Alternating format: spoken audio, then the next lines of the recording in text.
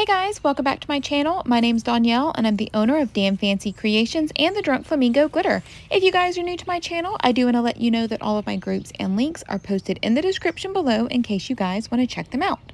In today's tutorial, we are going to be making this super cute 3D Corgi tumbler. I created this tumbler obviously because I have a little corgi named Birdie and she is so fun and playful, and I saw this cookie cutter on Amazon and I thought I had to get it. I have had this idea in my head since the end of November, I think, and I just now got the time to sit down and play with placements and colors, and I love how it turned out. I think it's also perfect for spring, and obviously if you have a different breed of dog, you can find a cookie cutter that matches your dog's breed and kind of paint it in colors to match your own puppy. But everything that you see listed here is going to be covered in our tutorial today. But as always, if you guys have questions about steps that I went over or materials I used, you can ask in the comment section or in one of my tutorial groups, and I will be happy to answer them. But for now, we're going to go ahead and get started on this tutorial, and I hope you guys enjoy.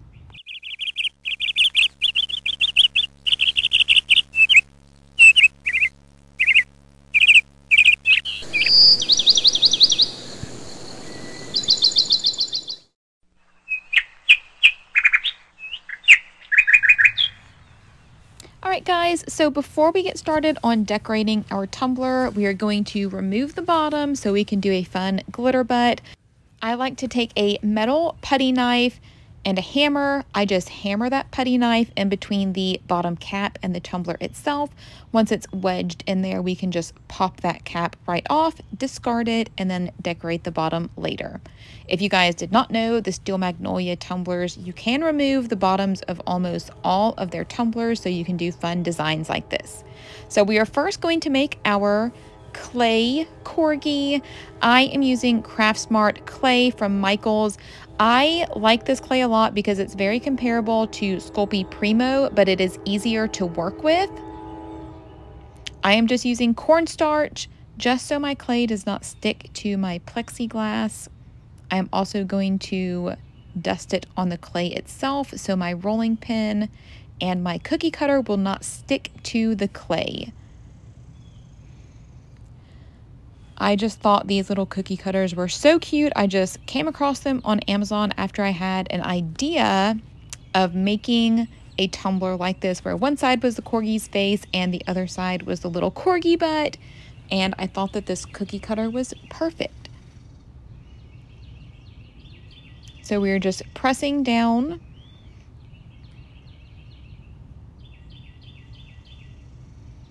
I think this looks pretty good. There were some details that weren't super great, so I'm just using my tumbler to kind of press down on some of those areas to get a larger indentation.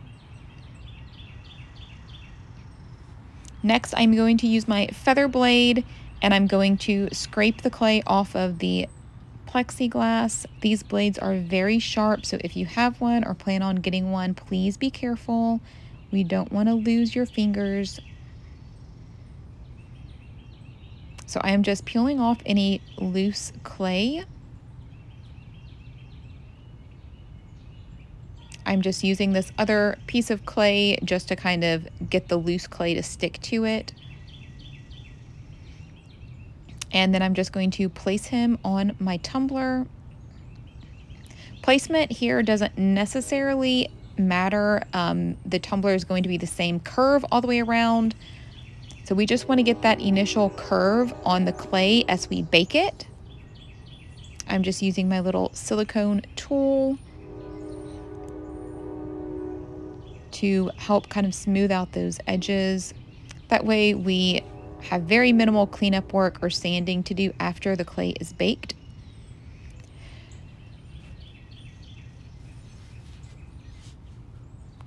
And now we are going to just scrape off the extra clay that's on our plexiglass so that we are ready for the next piece, which is going to be the little corgi butt.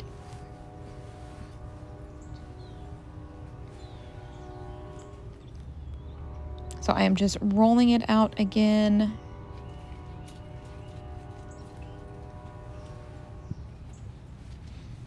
And this was a 2-piece cookie cutter. One was the indentions and the other was the perimeter of the Corgi. Again, I'm just using whatever I have. This is a candle just to press it down, get those indentions. And now we're going to use the perimeter cutter, line it up, and then we're going to press that down.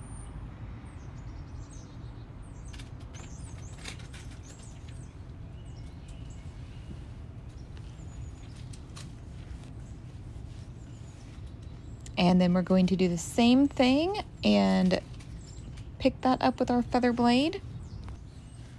So again, I'm just smoothing out the edges, getting rid of any little clay pieces that are on the edges of the little Corgi. And we're just going to place him on the opposite side.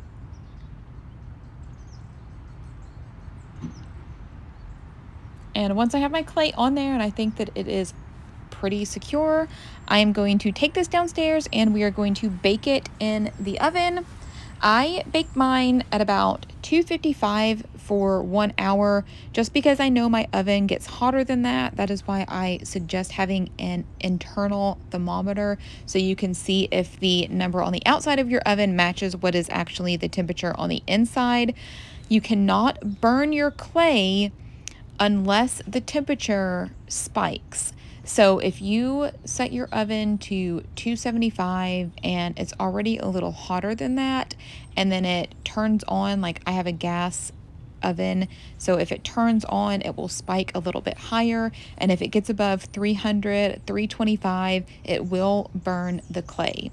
But I like to leave my clay in there for an hour at least. That way the plastic polymers have a longer time to bake together and form a really strong bond.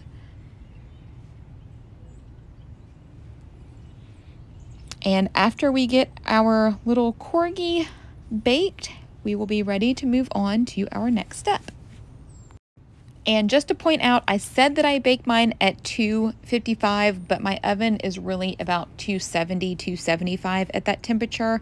That's why I suggest having an internal temperature, because you are supposed to bake clay at 275, at least the brand that I use. All right, so now our Corgi is out of the oven, he is baked, and we can paint him. I decided to paint him after we baked him, just because I wasn't really sure what I wanted to paint him, how I was going to do it, but so I just baked him first. So we are using Pop of Color paints. I like using Pop of Color paints for quick little projects because it does dry fairly quickly, which is what I was kind of wanting. I am just mixing together some colors to try to get that orange that is on Birdie. I am using, I believe it's neon orange, white, terracotta, blush, dark blush, and black Pop of Colors.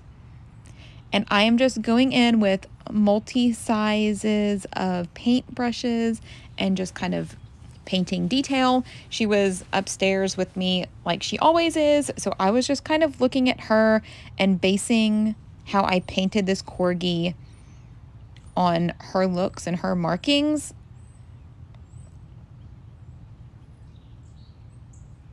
Just in case I decided to keep this tumbler, which I still might, I don't know.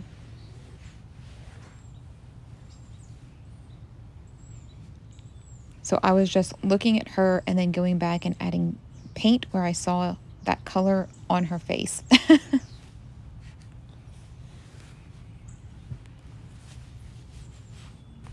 So this part is pretty much your own creative freedom process. Obviously, if you have a different breed dog, you would have a different canvas to work with, different colors.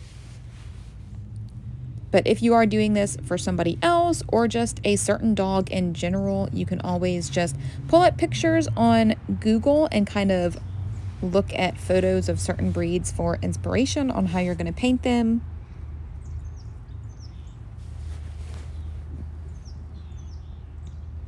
And Birdie has more of the orange coloring on her head versus black that a lot of tri-corgis have. But she has a lot of black on her body.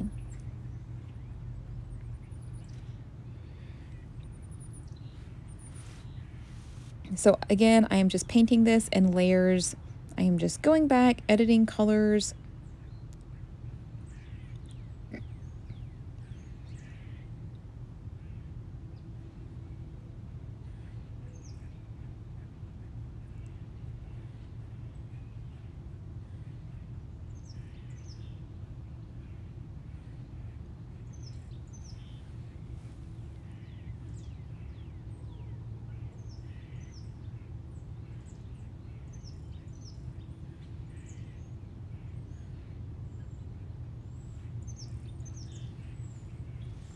And then once I get done with the front side, we are going to paint the little corgi butt. This part was much easier because it's pretty simple. The face was a little hard trying to get all of her markings on there just because I wanted it to look as close to Birdie as I could get it. But the back was pretty simple. She has a black back with a little fluffy orange booty.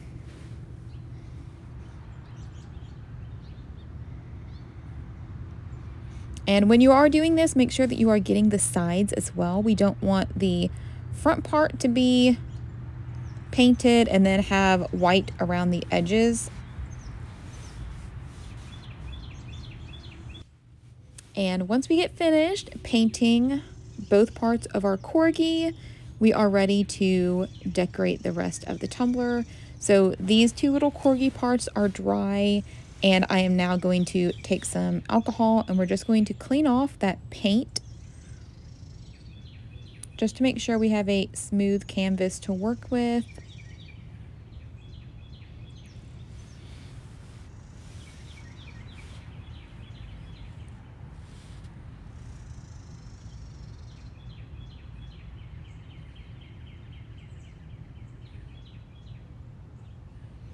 And I am just measuring the very bottom of my tumbler. I believe it was 1.5 inches. So I am going to cut the white off of this vinyl, and then we are going to cut a 1.5 inch strip off of this vinyl as well. This is my spring floral pattern that you can get on thedrunkflamingo.com. There's also a matching decal that me and Drea from OMG Tumblers and Teas collaborated with.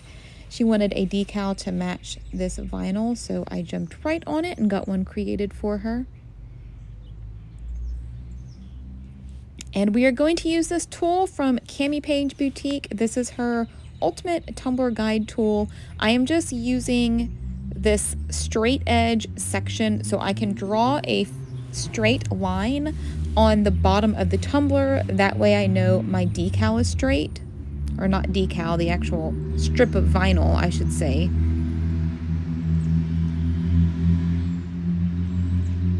So now I have a straight line, so I know that my vinyl is going to be straight. If you guys have not checked out Brooke's website, definitely go for it. I do have a discount code in the description for you. So we are just going to start by placing the section on there and seeing if our vinyl is straight. It was just slightly off, so I just had to adjust it just a tiny bit. So now it is lined up pretty well, so I am just flipping it over and I am smoothing this out. I am just slightly pulling it as I lay it down, just so I'm sure that it's not going to wrinkle, we're not going to get air bubbles, anything like that.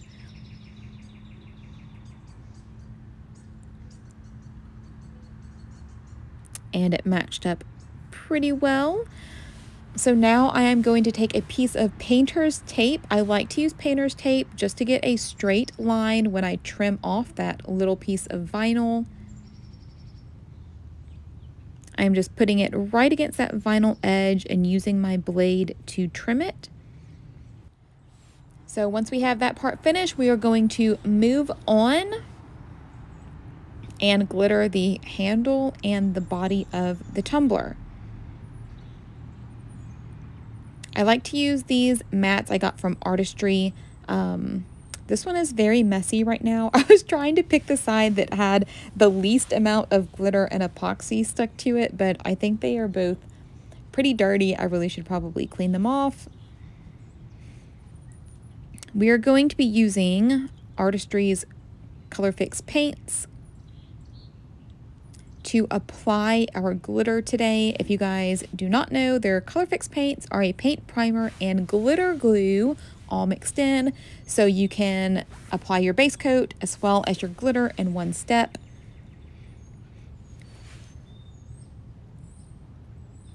Since we are painting this directly over a stainless base, the white did need a couple coats because I was using a white glitter. I did not want any of that stainless showing through.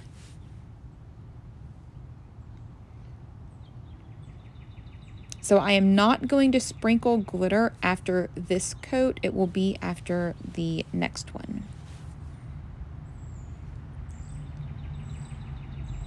But these paints are something that I love to have.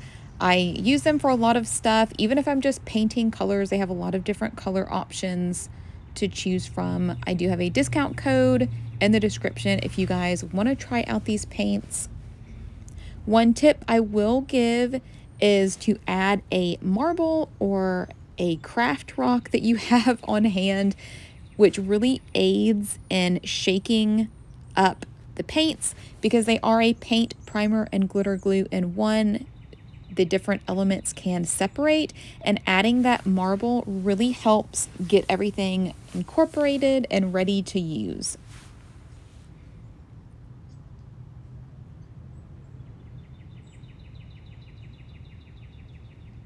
So we're just going in with another coat of this white. I'm just making sure that all of that stainless is covered because I do not want it showing through this glitter.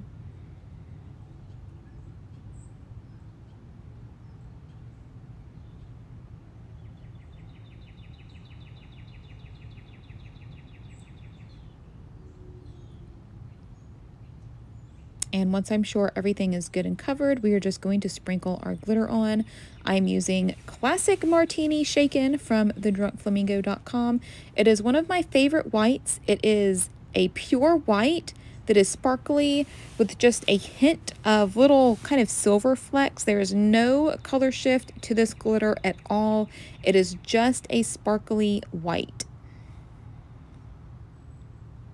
It's really good to be used as a cheat glitter if you just want the underneath colors showing through and no shift. I use it a lot for my s'more cups. But once we have that part complete, we're going in with mauve on our handle, and I'm going to be using Junebug, also from the Drunk Flamingo, for this purple handle.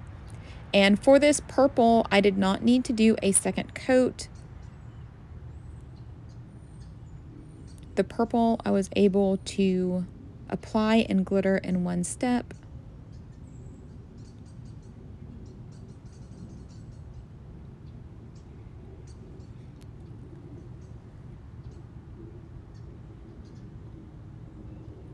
And I am just sprinkling on that glitter, making sure that I get every little section.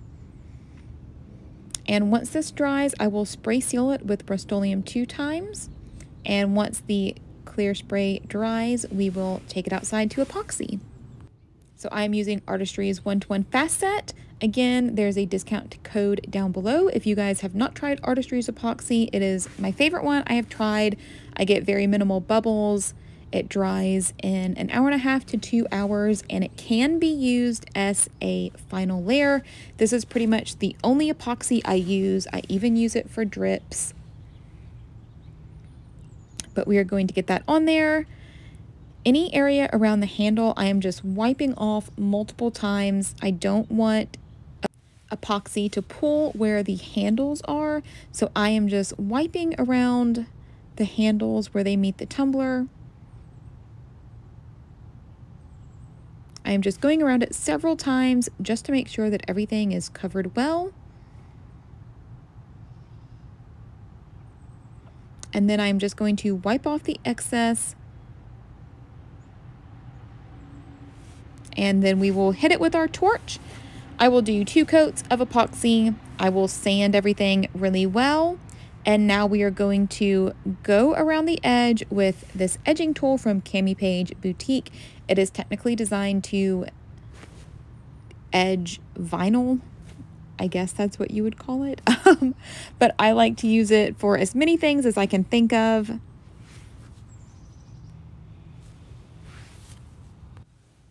So I am going to start by heating up the rim of my tumbler.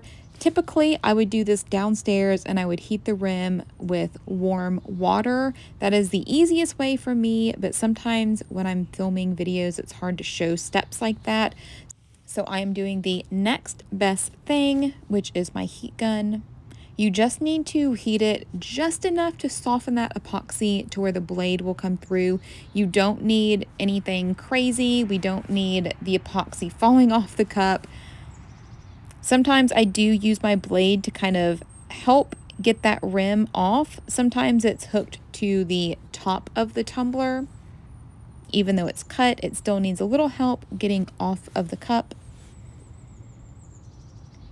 And this one was a little tricky because there was a handle. I could not use the blade to cut that part, so I did just eyeball it and use my blade to cut a straight line that matched up with the other section.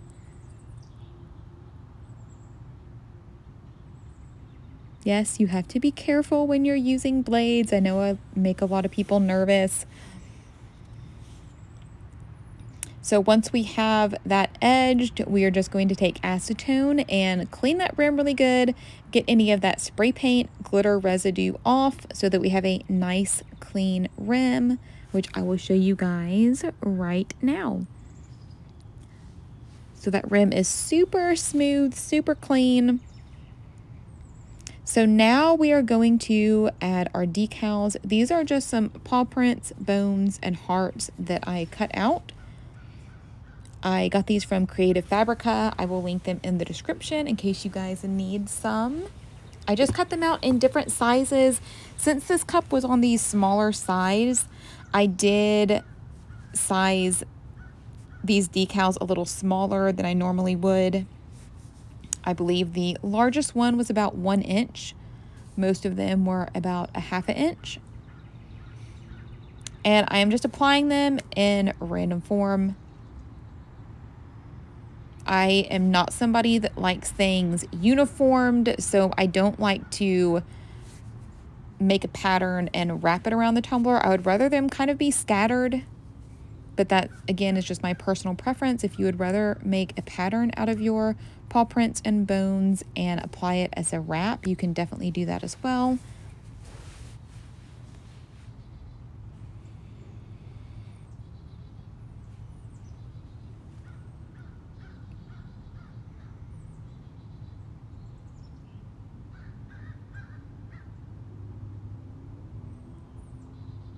So once we have all our little decals on, we are going to apply our pinstripes. I do have a pinstripe file up on the Drunk Flamingo, which includes my most popular sizes I use, which is 0.07, 0.05, and 0.03. I like to have different sizes on hand at all times in case I want to layer them or I need different sizes for something. So I am just wrapping them around the tumbler. This first one is right along the vinyl edge, and I thought this purple and pink went well with the colors in the vinyl.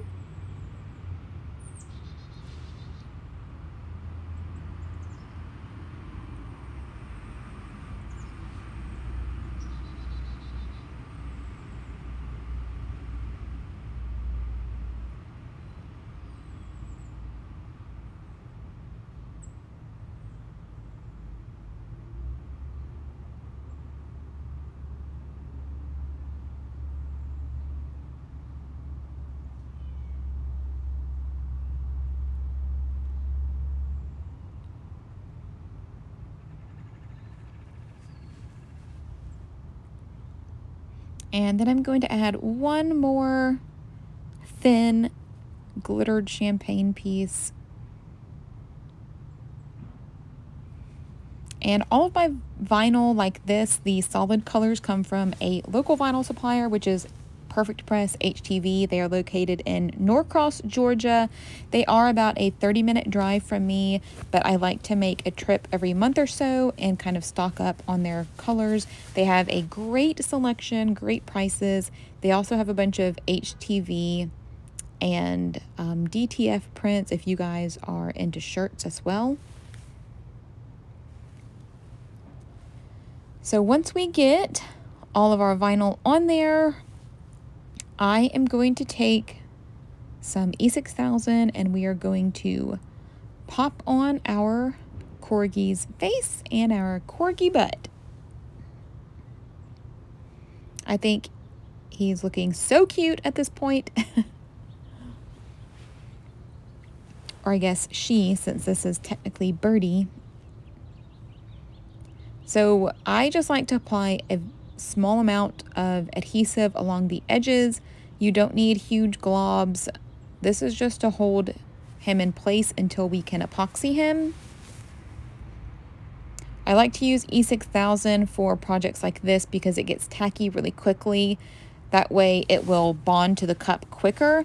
I like to use liquid fusion for most of my items, but it does stay liquid for a little bit longer. And I want this to be attached quickly.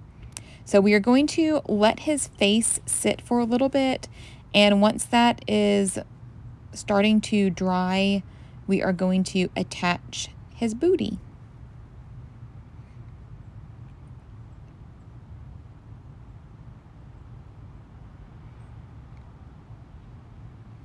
So once his face and backside are attached, we are just going to sit and let this dry. And once he is dry, I am going to go back with some UV resin. I am going to apply this just over the edges of our pinstripes so they will not lift under epoxy. That is one of my pet peeves, when these dang pinstripes just lift under epoxy and then you have to redo the whole thing. So now that the pinstripes are held in place, we are going to take this outside again and we are going to apply a thin layer of epoxy.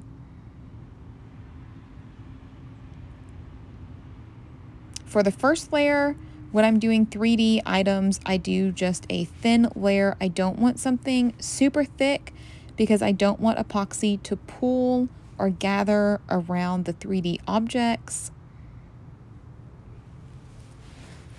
I am just applying epoxy with my fingers for this guy. Sometimes I do use a paintbrush. I can't remember if I used one. I guess I did. Just kidding. I used a paintbrush to apply it over the Corgi, but I realized after the fact that I could just use my finger because it was just a very thin 3D piece. But he does have a lot of cracks and crevices in him from where the cookie cutter imprinted. So after I get done applying the epoxy, I do go back with a silicone tool and I dig out all of that epoxy that was in the little crevices. I get as much out with the paintbrush as I can, but a lot of these little holes were really small and the paintbrush could not get in between. So I always keep this little silicone tool downstairs, and since it is silicone, once the epoxy is dried, it will just pop right off of the pink tip.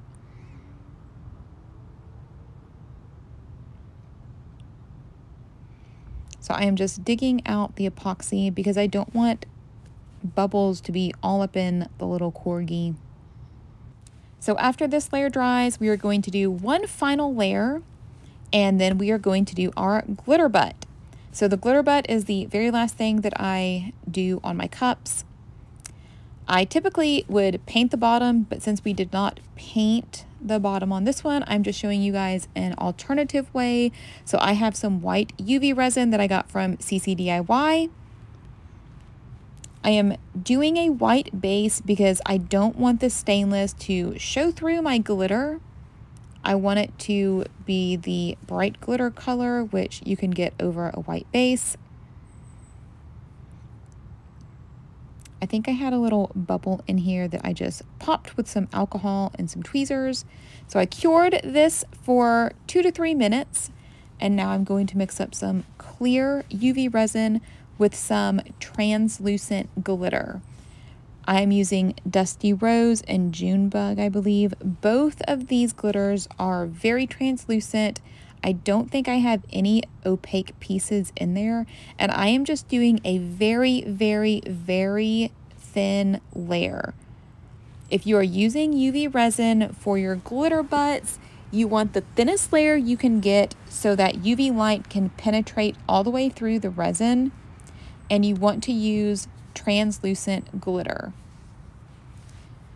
If you use opaque glitter pieces, chances are that UV light is not going to be able to penetrate through that glitter, and you will be left with a sticky, tacky mess. So I'm doing the same thing. This Junebug, even the purple, it's purple, opal, and some other pieces, they are all translucent, and you guys can see I am like spreading it on the bottom, so it is not thick at all. You can see a lot of that white through there, so it's not like a solid layer of glitter. It's just a little bit of that glitter mixed in with the UV resin. If you guys are unsure about UV resin, I would just go with your fast set, because that will definitely cure no matter how thick of a layer you put on. So I am getting my little logo tags from Mizzy's Doodles ready. I am painting the backside with a purple Posca paint marker. I had not used this purple before, so I had to pump it up.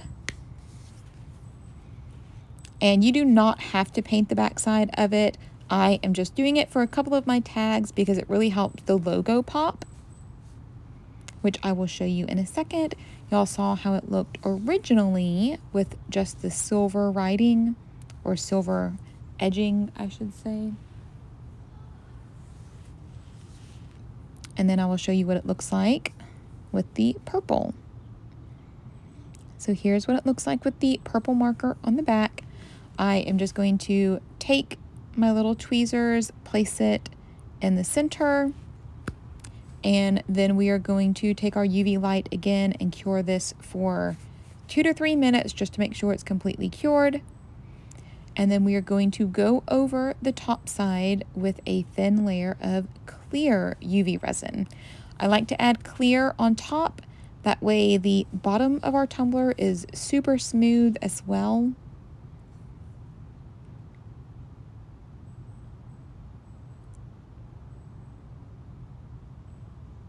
And I'm just popping a couple bubbles that I see with the alcohol in my tweezers. And then we are going to cure this for 2 to 3 minutes. And I also like to cure the mixing cups that I mix my UV resin in. They will pop right out and you can reuse them. So once this is finished, we are completely done with our tumbler. I think it turned out super cute. I think these would be great gifts for people that love their pets like I do. If you guys decide to give this a try or choose a different breed to do a little 3D image on, please post in my groups, tag me, because I love to see what you guys create. And I hope you guys enjoyed this tutorial. If you enjoyed this tutorial or learned something new, please be sure to like, subscribe, and share. Don't forget to catch the next video coming up that was picked just for you. As always, if you're looking for more tips, tricks, or tutorials, be sure to check out my tutorial group on Facebook or our Damn Fancy Tribe. Both are linked in the description. Thanks for watching.